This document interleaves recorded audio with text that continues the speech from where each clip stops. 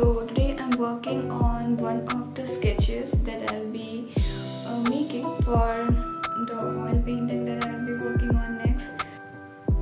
So when you're using a washi tape like this on your sketchbook, you can stick it a couple of times on any other surface, either that or stick it on surface of any clothing.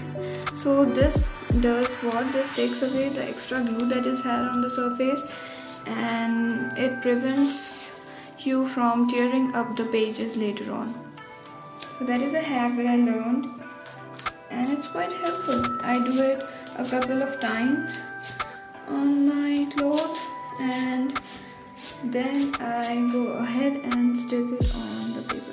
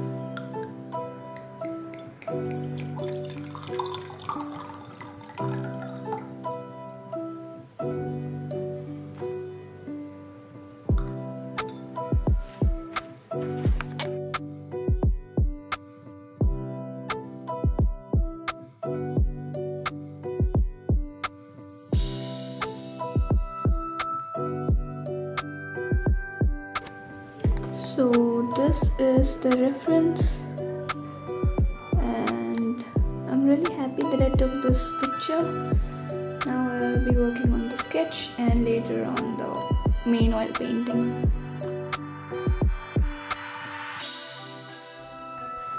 I feel children are very kind and innocent. Like whatever you teach them, they think that is only right. And if it is coming from someone close, like a family member, they believe in it without even asking any questions. So I think it is only after growing up that they realize that it's okay to start questioning things. There is a brief phase of life when children are most curious, and it's in the hands of the people around them, especially their parents, to either nourish their curiosity or shut them up. Letting them ask questions and encouraging them to ask more is not that easy. Yes, it can be annoying, but only then children ask more questions, and also they are not hesitant to ask more as they grow if they are encouraged enough.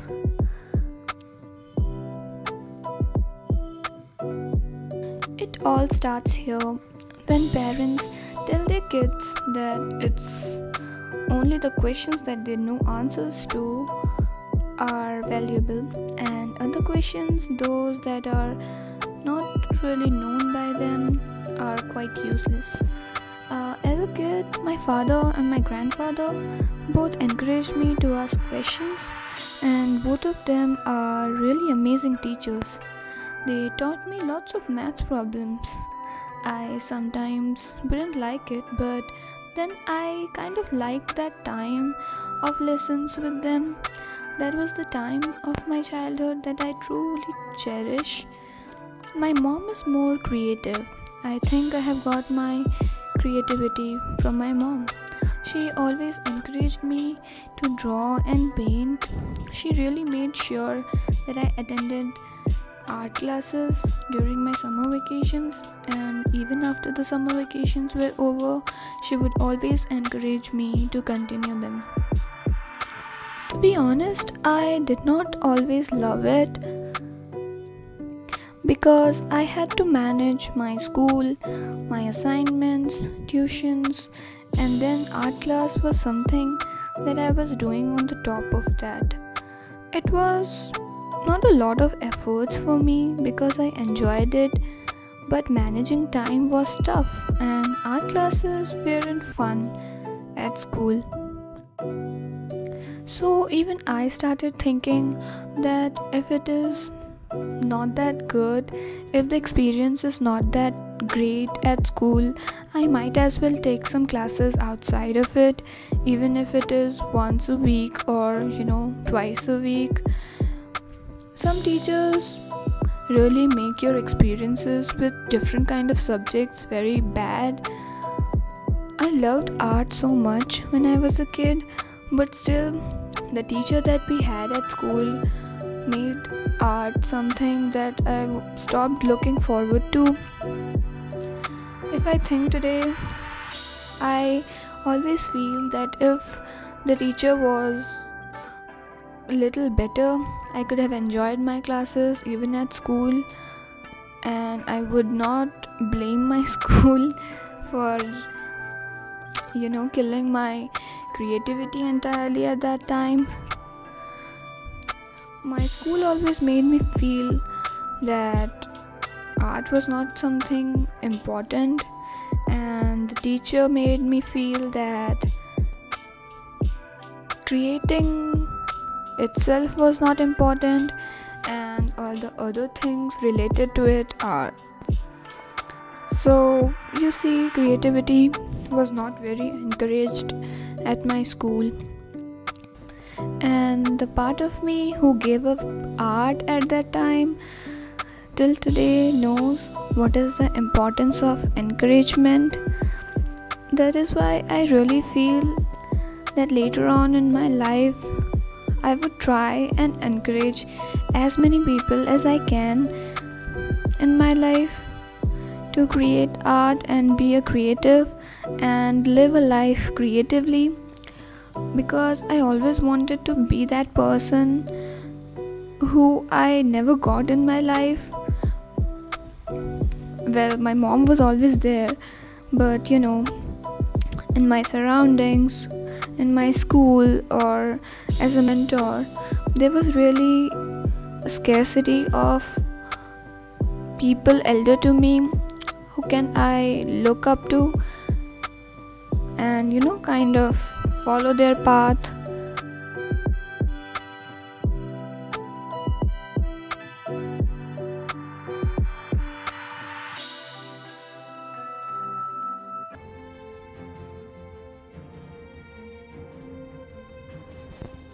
In school, we had an art teacher who was very strict. I have not seen him draw or paint anything, I think more than 10 times in the 6 years that he used to be our art teacher.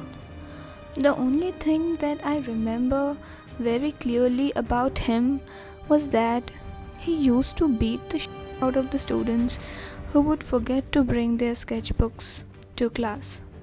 I remember being so scared that if I ever forgot my sketchbook, and even my friends did this, we would all go to other classes and ask if other students had their sketchbooks so that they can lend it to us for one period.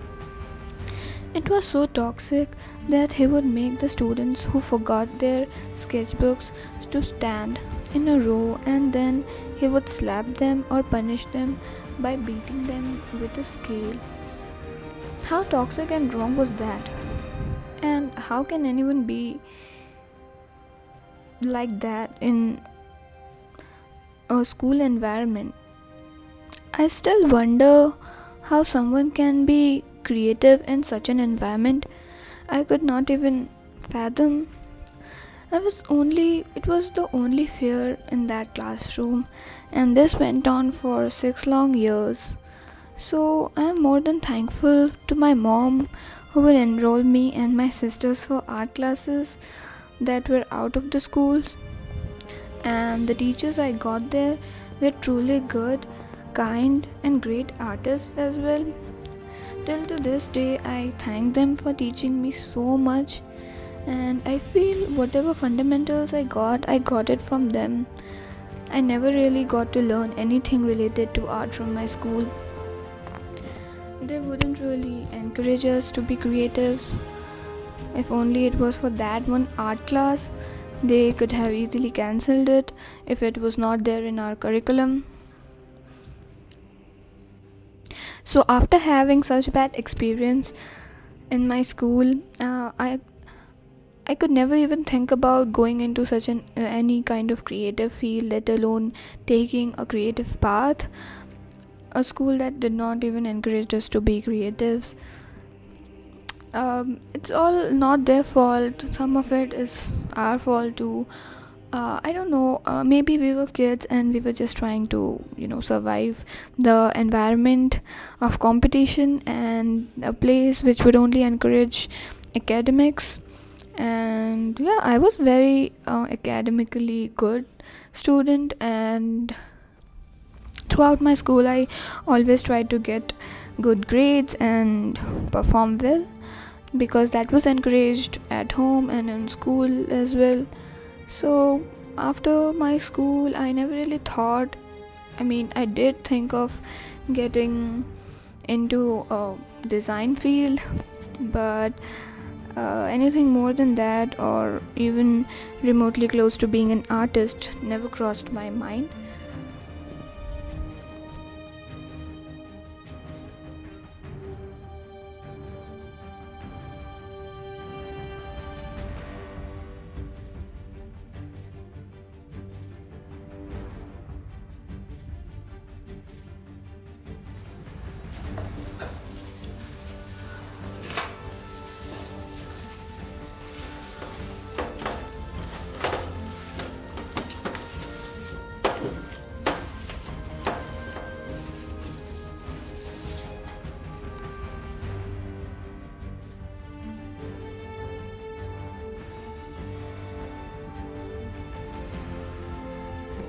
When I think about why I did not stand up for myself or be more assertive about my art and being a creative, I think that I was under a lot of pressure. If navigating all of that was so difficult now, just imagine how difficult that must have been for a 12-year-old. I know we weren't much exposed to different type of creative careers available back then, but I think we can change that now. As a famous quote by Mahatma Gandhi said, "Be the change you want to see in the world." I agree to that so much. If we thought something that happened with us was not fair or was wrong, we can now do our parts and try not to repeat that pattern, or else our future generations will have the same kind of issues. We can do our parts and try to empower them. Surely they'll have their own set of problems to deal with, but let's try our best to not being an addition to them.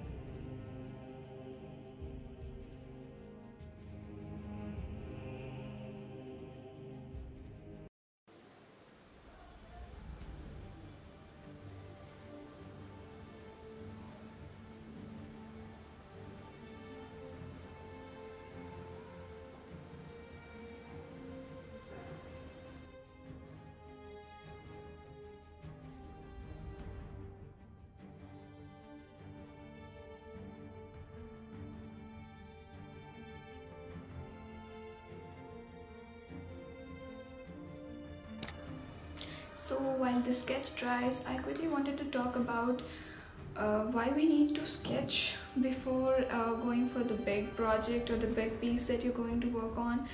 So I have learned this from other different artists, that it's always a good idea to first get a taste of how the composition is going to be, how the different shades are going to be, and before trying it out on a big surface, just quickly get a quick sketch you don't have to work on the details there, just have to get an idea about the colors, the composition, the shapes, and the shadows and various things like that. So once you get an idea, I personally feel very confident to now go on the bigger piece and work on the canvases and stuff like that. And it's also very fun to first work in the sketchbook. That way you feel that your sketchbook is also filling up, and it's like a quick warm-up routine that you do before you paint on the bigger surface. So if you're also trying to work on bigger surfaces, give this a try. First sketch out the idea or whatever you have in mind, and then start on the bigger surface.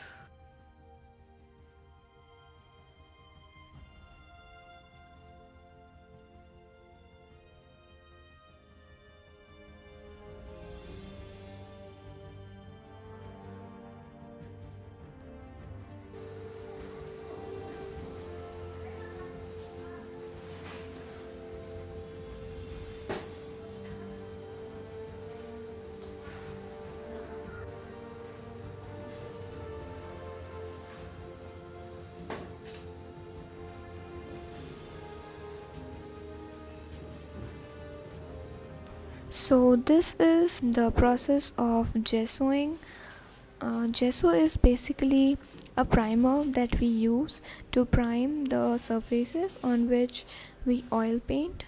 If you don't know about gesso or what gesso is, you can refer to my oil painting basics video, in which I have explained from very basics about different components of an oil painting or different steps that you need to follow for oil painting. So gesso basically helps to prime the surface, and that helps in preventing the absorption of oil paint on the surface that you're using. So here I'm using a stretched canvas and I'm using a gesso to prime the surface. We mix the gesso with some amount of water, and then we spread it out on the surface with the help of a flat brush. So that way there is a barrier formed between the surface and your oil paint that you're going to be using on the surface.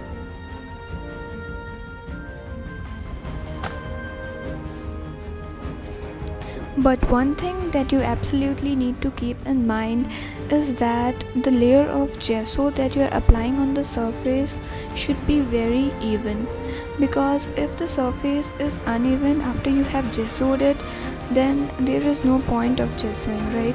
It will create roughness, it will create unevenness, and you won't be able to paint properly in case the surface you're working with is rough and uneven.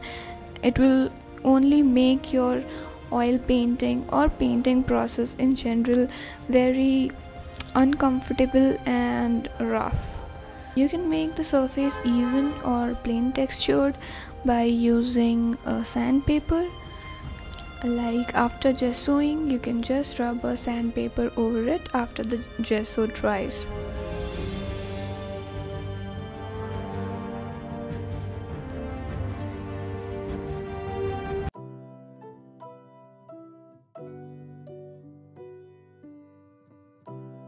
So up next we are preparing for the underpainting that we are going to do next. For the underpainting, I use the burnt sienna color. I have recently started using acrylics for the underpainting. Underpaintings are basically to create that surface or to create that first layer on which I can work on, and for that to take so much of my time to dry, it does not make any sense to use oil paint for the underpainting. So I switched very recently to acrylic paints for the underpainting so that it can dry quickly and I can start working on it fast. So for that, one thing that needs to be done is to dilute the acrylic paint, because we don't want a very thick underpainting. Underpaintings are just to create a layer of color, I prefer any shade that is related to brown. I guess brown is not the correct word, but any shade related to sienna that creates a colored layer, because different most of the colors look better on the burnt sienna shade I have seen, rather than on being plain white surface. So that is one of the reasons for first painting and first going on with an underpainting.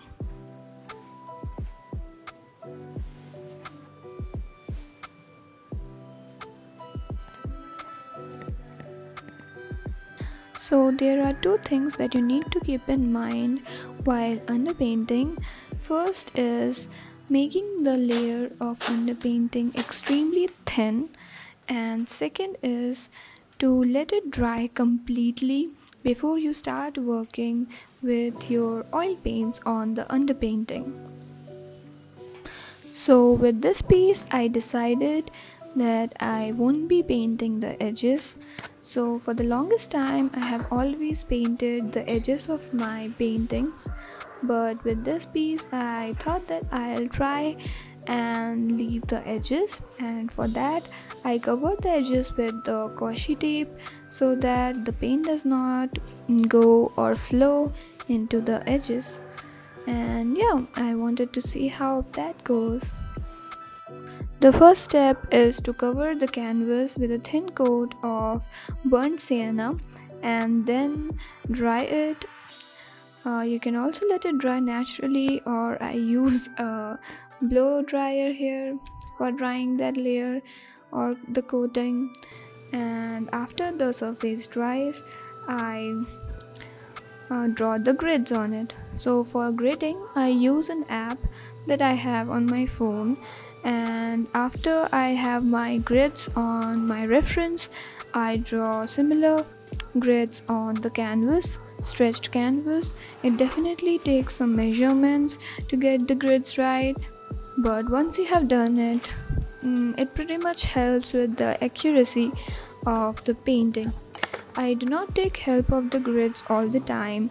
Most of my paintings are without any grids, but with this one I thought that it will be nice to have some accuracy with the original reference.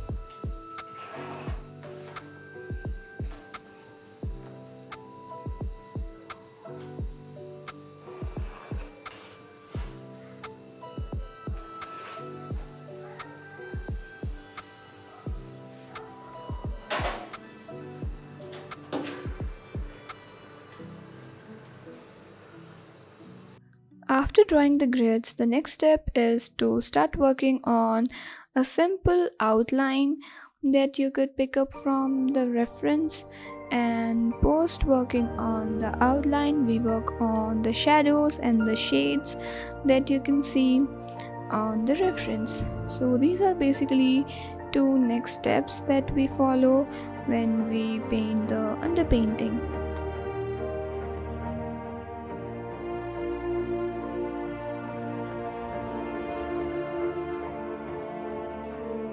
So I know that I diverted a little off topic from the actual topic of this video, but I really wanted to walk you all through the process that I follow while oil painting. I spoke about the process of oil painting and how I go about it and what are the materials that I use in my one of the previous videos, but in that I couldn't really show anything, so I thought that it will be nice if I could show while I do it. Actually, I even wanted to show you all of this real time, but that was making the video too long. So coming back to the real topic of this video, I just wanted to say that there is no harm in encouraging a little bit more creativity in schools. I think our education system and schools can definitely do better when it comes to encouraging creativity in schools, but I also don't want to blame it on the schools completely. It also starts at home, and the environment and the surroundings that we have at our homes. So that also plays a very big and important role in our lives when it comes to living a life creatively. Like for example, even if the art scene was not so great at my school, at my home my mom really made sure that we learned and grew to be creatives. So that was really a positive side, and till this date, till today, I thank my mom for really encouraging, whether or not I understood that at that time, but I really thank her for keep trying. And I realized all of this quite later in life, when I was really stuck in a very difficult phase in my life. But it all started making sense. It all made sense then, that why it was really important, why being a creative was a very important part of my life. So yeah, so while I was growing up, there weren't many jobs that were seen as respectable jobs, or that I or my parents or I saw my relatives putting them as respectable jobs. So what happened was, after I grew up, I started seeing only those jobs as respectable, and it created a lot of conformational issues for me when I realized that art is something that I wanted to do. So basically, in schools or in colleges, it was never really taught, or students were never really motivated or inspired to try different fields. For example, if you do art, if you dance, those are considered only as hobbies, and I also grew up like that. In fact, there was a point in time when my mom used to ask me to go and paint or go for some art classes, and I would deny, because what is even the point of making art if you do not see this as something respectable, or if this has to be only considered as something as just a hobby. So I feel that this has to be a part of our curriculum, or this should be a part of our educational system, that the students should be inspired or guided or even motivated to try different things, to try different career paths, so that they do not feel bounded or put inside a box, or even if when they explore these things by themselves, they do not feel like they have to conform into certain rules and regulations like I did. I felt like I had to follow these rules. I don't know who made them, but yeah, I had to conform in them, and if I don't, then I'm something, some weird kind of a person, or someone different who is not able to adjust in already made circumstances.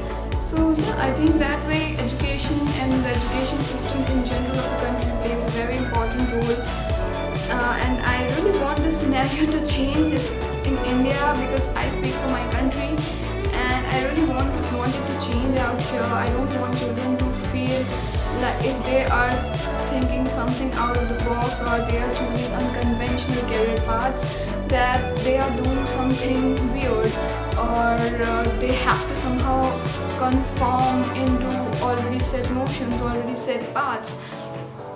They taught us to take the road less traveled or road not taken, but do they really want you to?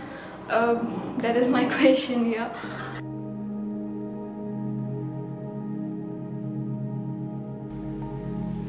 I hope you enjoyed this video, and I just wanted to say that all the views and opinions in this video are mine, and they are not here to, or I did not put them up here to blame anyone or criticize anyone. I just wanted to put up what I thought, and I just wanted to put it out there. about what my thoughts are and what my experiences were growing up and what I felt was wrong. But yeah, you all are free to give your opinions, and I guess I am free to share some of mine. Some experiences were not so good, so I think sharing does one thing for sure: it reduces our pain, it reduces the level of trauma that we have had. And yeah, I think art community over here on YouTube is quite accepting, or at least I feel little light after sharing it with all of you. So yeah, with this I'll like to end this video, and I hope you're having a good day, good night, or good evening wherever you are while you're watching this, and I will see you soon. And also don't forget to subscribe to my channel if you like the videos, and also like the video. It helps to reach to more artists and more like-minded people. And also do leave a comment if you thought it was anything that resonated with you, or anything in general that you felt after watching this video. That will also help me and my channel to grow. So yeah, bye bye.